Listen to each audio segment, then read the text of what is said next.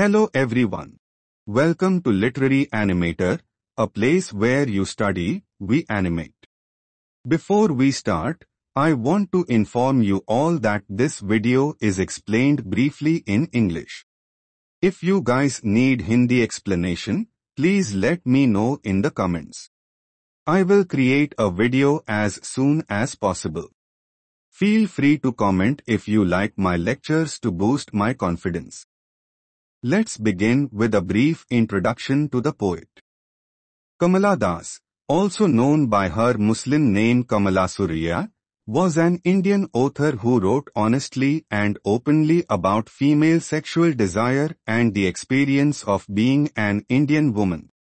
She was born on 31st March 1934 in Thrissur, Malabar Coast, British India, and died on 31st May 2009 in Pune, India.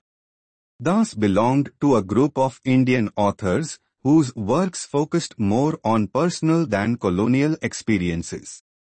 She gained acclaim and notoriety in equal measure for her short tales, poems, memoirs, and essays. Using the pen name Madhavikutty, Das also wrote in the southern Indian language of Malayalam, much of which was poetry. Let's begin the line-by-line explanation of the poem. There is a house now far away where once I received love. That woman died. The house withdrew into silence. Snakes moved. Among books I was then too young to read, and my blood turned cold like the moon.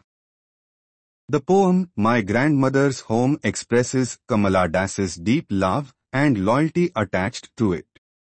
She feels acutely alienated after leaving this place following her marriage. After her marriage, the poet now lives in a big city, far away from her grandmother's house.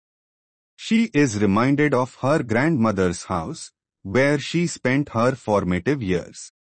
It was, ironically, the one place she received love from her grandma. The grandmother's passing is even being grieved by the house to which she was deeply attached. Upon her departure from this world, the home was silent. The grandma appears to be the whole spirit of this residence. The snakes could be seen amid the volumes in the house's library despite the fact that it was vacant.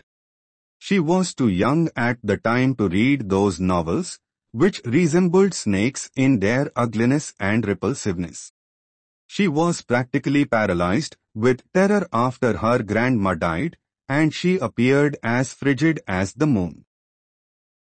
How often I think of going there to peer through blind eyes of windows or just listen to the frozen air, or in wild despair, pick an armful of darkness to bring it here to lie behind my bedroom door like a brooding dog you cannot believe, darling. In the poem My Grandmother's Home, the author explains her relationship with her grandmother in a very affecting way. Kamala Das recalls the best days of her childhood spent with her grandma. The poet was extremely close to her grandma, who was very kind and attentive to her. She was emotionally crushed following the loss of her grandmother, who had been her primary source of motivation throughout her life. The poet longs to visit her grandmother's house, to which she has had an emotional attachment since childhood. It has provided her with a sense of security and protection, something she now lacks in her new city home. She wants to peer through the dusty or colored panes of windows that were closed after the grandmother's death. She wants to listen and experience the peaceful environment in the house. Her desire to return to her grandmother's house adds to her sense of anger and helplessness. The darkness of her grandmother's house has no frightening effect on her. She wants to introduce some gloom, some memories of her grandmother's house, to her current city house. Her grandmother's residence will have a calming effect on her loveless and miserable married existence. Can you that I lived in such a house and was proud and loved. I who have lost my way and beg now at strangers' doors to receive love, at least in small change. In these words from my grandmother's home, the poet describes how her dissatisfaction with her marriage life drove her to pursue an extramarital romance.